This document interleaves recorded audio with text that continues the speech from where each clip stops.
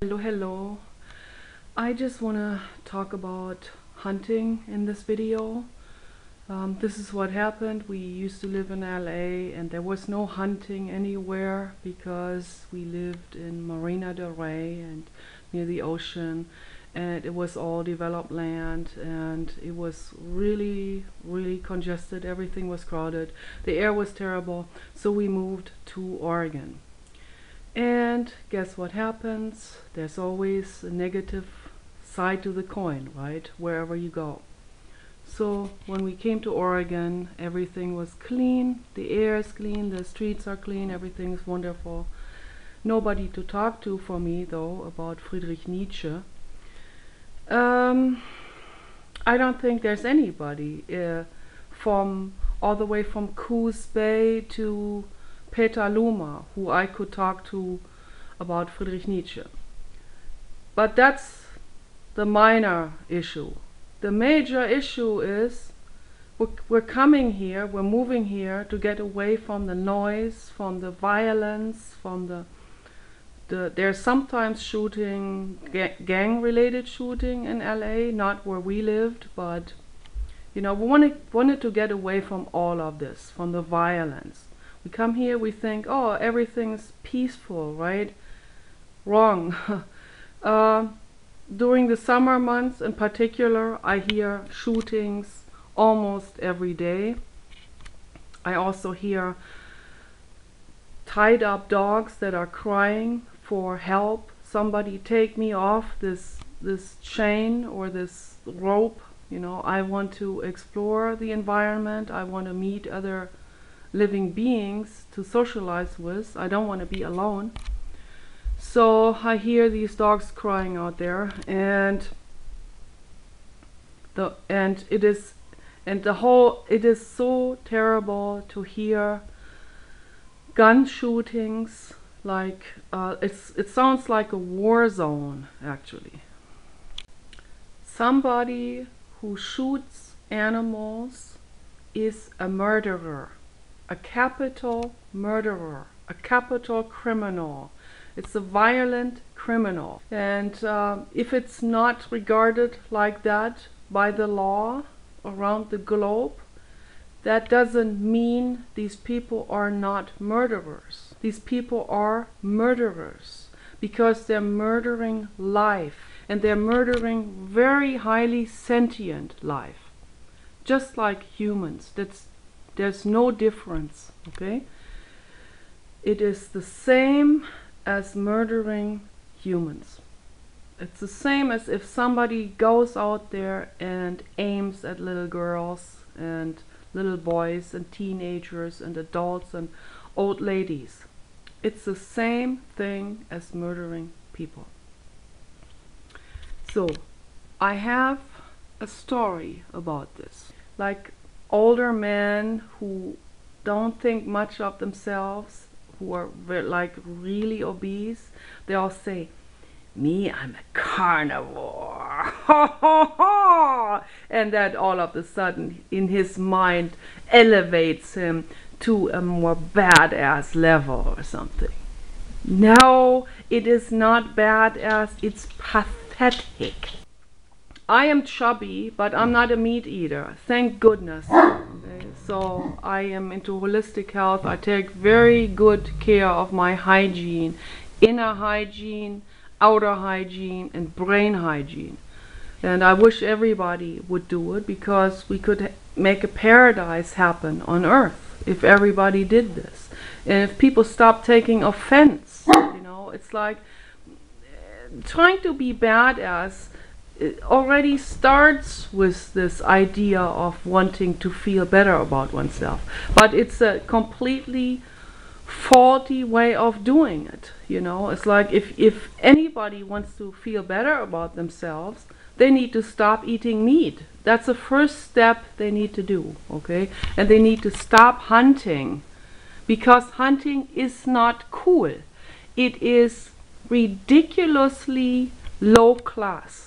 Okay, it's insane, it's hideous, and it is moronic. That's what that is. And it is murder. So I wanted to tell the story about Kaspar Hauser. I don't know if any of you know about this amazing story, Kaspar Hauser case. Kaspar Hauser was living around 1820. I think he was born around maybe 1810, something like this. And he was the heir of a throne, the throne of a dynasty. He was going to take over the chair, the throne. And so because of this, I forgot now the exact name of that dynasty, but they wanted to get rid of him, and the people wanted to get rid of him. They hired a hitman. A hitman who was hired to kill the baby. He took the baby and he left with the baby, but then he needed the money because they were poor. But he did not have the callousness of murdering that child. So he felt sorry for the baby, and he let his wife nurture the baby, and I think for like a couple of years, maybe 2 or 3 years. And the theory goes that they were working for that royal court. They were living in that castle somewhere as lower employees, and the person who wanted the child out of the way did not realize that the lady was actually taking care of that child. She disguised the child, obviously, and she said that's her own. And so because he later remembered this particular castle growing up, and he remembered certain details of it. This is what happened. They probably weren't able to take care of that many children. They already probably had like 10 children, and they could not take care of another child or something, or they were afraid that it would be discovered that it is that royal child, and then he would have to pay with his own life. That's how things were back then.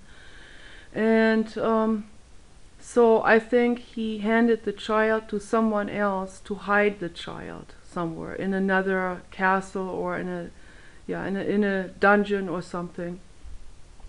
So which is terrible by itself. He should have not been afraid. He should have just kept the child and taken good care of the child, and just lied and said that is my own child.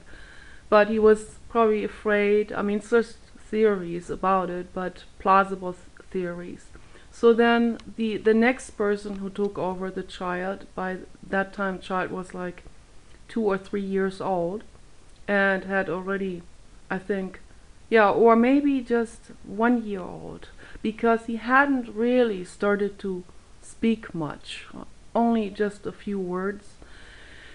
And then they brought that baby to another castle near the Rhine in Germany, and they put him into a dungeon there, and they took care of him, and they gave him bread and water and a little wooden horse to play with.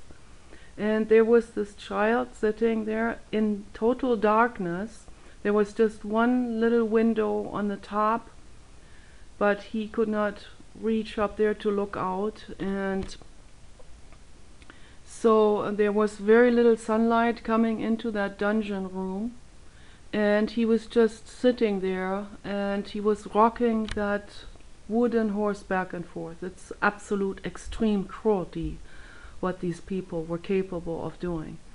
And so this child was completely deprived of any kind of sensual input, sensual stimuli from the outside environment, light, colors, sounds, words, all of this he did not experience.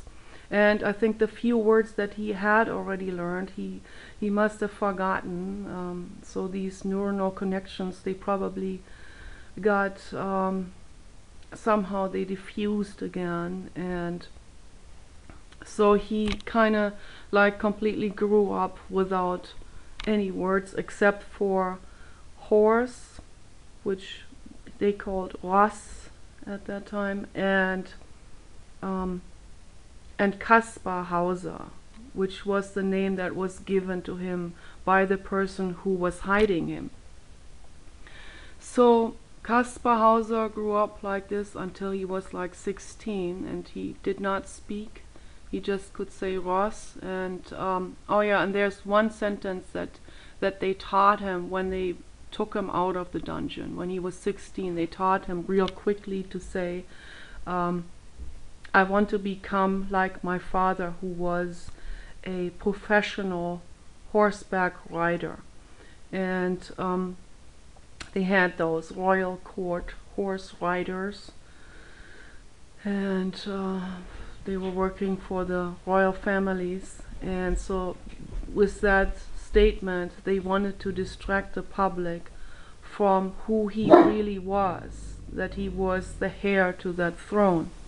So again, they just couldn't murder him. Instead they brought him to Nuremberg, which is southern Germany, and they put him there on the marketplace, and just barely taught him to walk. He could, because he'd never walked, he was kind of like staggering, and people thought he was drunk or he was retarded.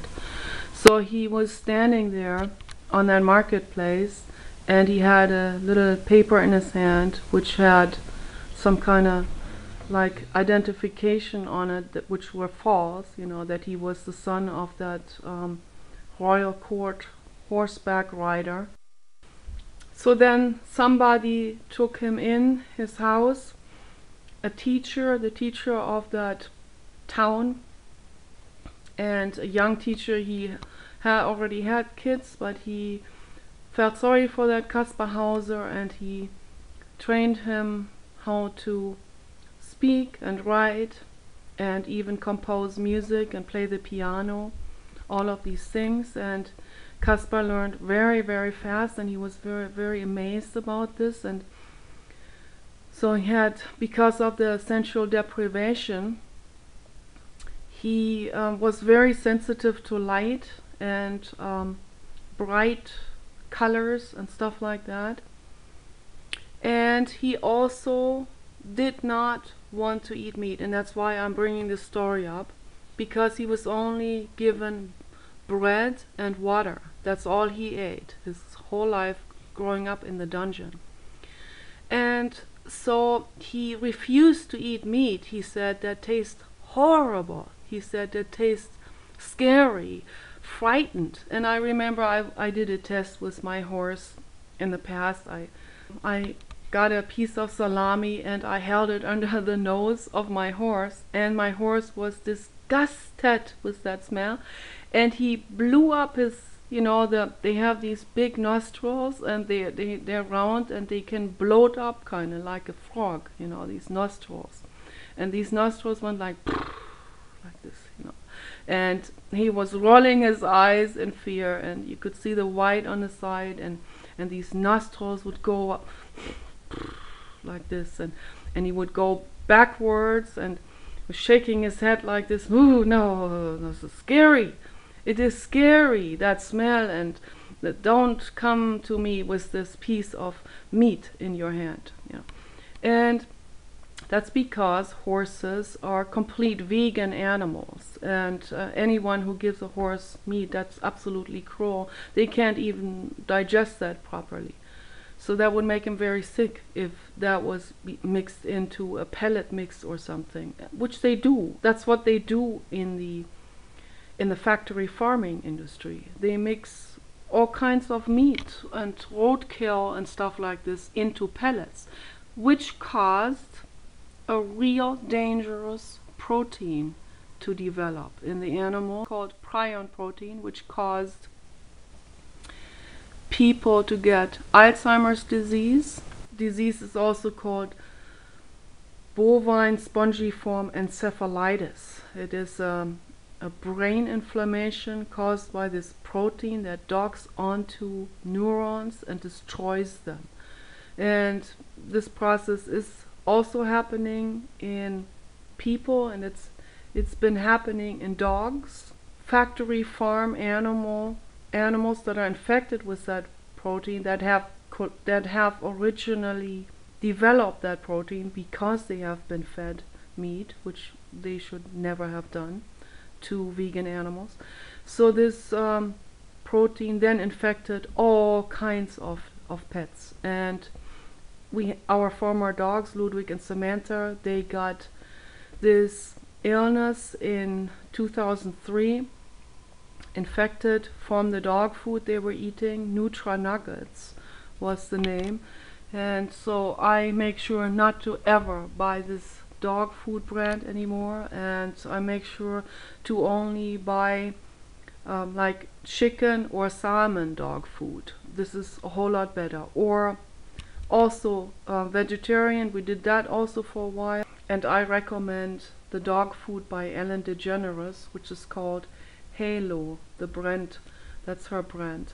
Halo dog food, for dogs and cats too. They make pet food for dogs and cats, and that is very excellent and very pure. And so Kaspar Hauser was like the horse, and you have to keep in mind that was happening in Germany.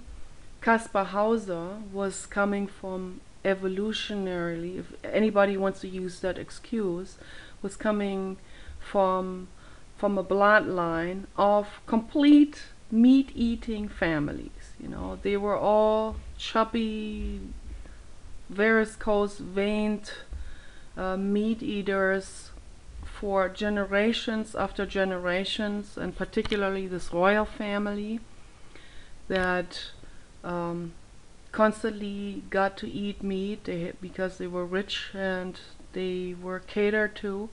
And so back then that was the status symbol, to be fat and a meat eater. That was the status symbol of being rich. Today is exactly reverse. He completely despised it. He shied away from it. He was afraid of the meat. It tasted like murder, you know, it tasted like corpse. And so what that tells me is, if somebody is completely growing up without ever even smelling meat or tasting it, this is the result. The result is hypersensitivity against it. And so I think that is the natural state of a human. The case of Kaspar Hauser proves that we do not need to eat meat to be healthy. And there was another thing that was very interesting. When he before he started to eat meat, in that, because eventually after a couple of years they kept on pushing it on him, he finally ate it. But all these years without the meat, he got along very well with all the animals in that village. The dogs greeted him. Stranger dogs came up to him, felt safe with him, greeted him, and they all wanted to be with him. And then as soon as he started to eat meat, the same dogs would not even recognize him anymore. He would smell differently. He would be perceived differently, and more like a predatory animal. So I find that very interesting, all of this, you know. So, and obviously his body was not missing meat at all. He was just eating bread. But at that time the bread was wholesome. It had a full nutrition in it. The bread we buy today is not nutritious anymore for many different reasons. First of all, most bread that we buy, like at Safeway for example, you might just as well eat cardboard.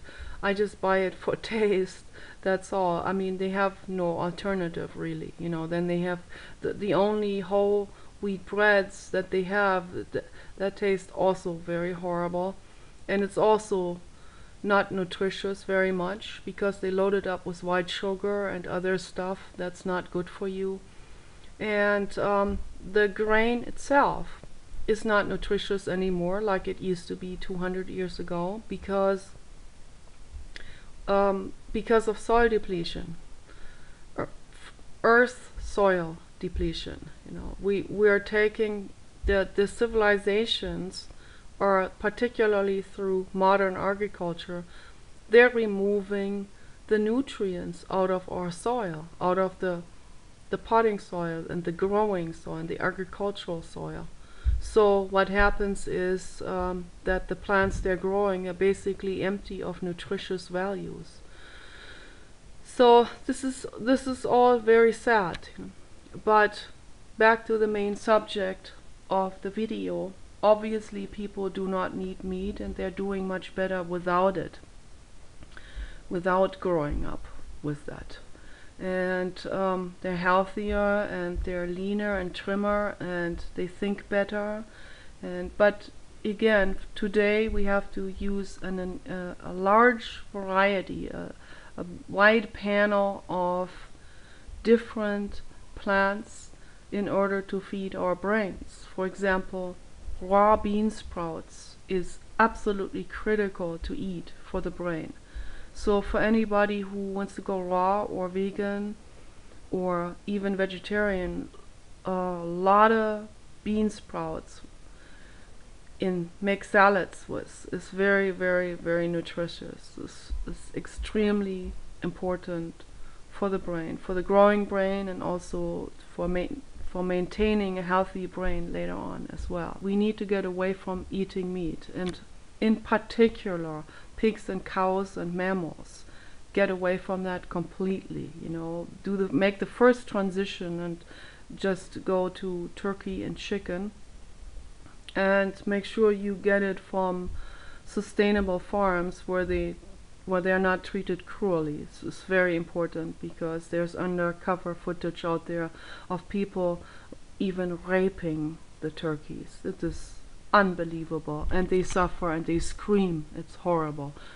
They have feelings too. They're sentient beings. They have a nervous system where they feel, or they wouldn't even survive. I mean, it's like birds, they also work on the same principle, avoiding pain and gaining pleasure, same as all animals.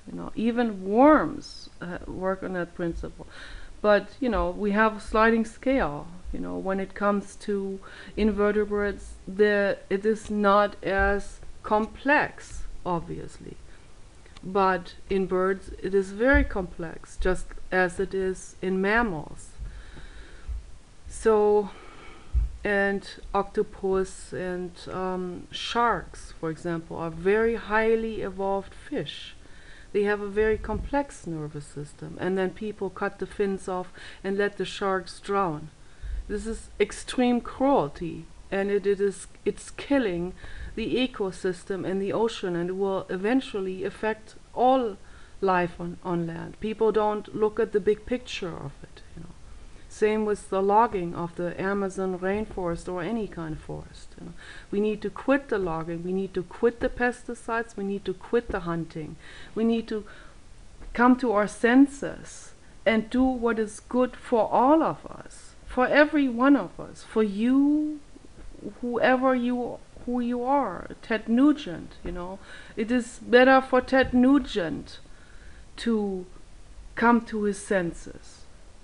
He eventually will face it. He will face a form of karma in one way or another. It will catch up.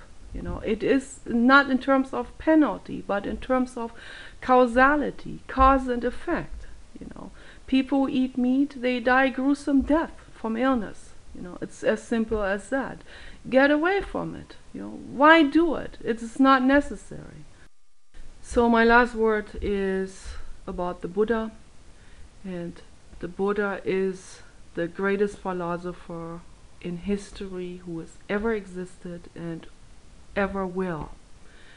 And he said, stay away from hunting, stay away from murdering any kind of living being, stay away from causing any living being suffering, stay away from any kind of slavery, any kind of exploitation, okay, and stay away from any kind of toxins that is not good for us. This is what the Buddha said, and this is very important that people start to read Buddhist books, because they will help all of us. Take care.